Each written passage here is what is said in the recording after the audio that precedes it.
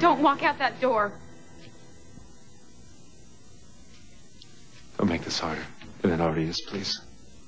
I'm going upstairs. I'm going to help Gwen start packing, and we're going to be out of here on the first flight that we can get.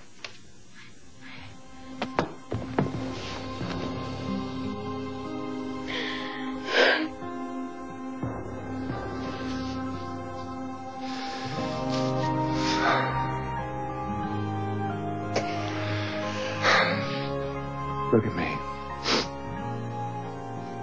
Look at me. We need to get away from each other so we can get on with our lives.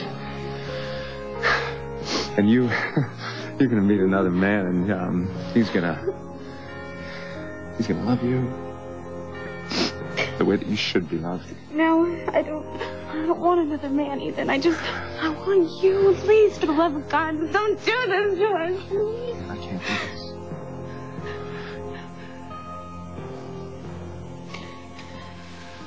I can't do this. Ethan, wait. Please, wait. Ethan, don't do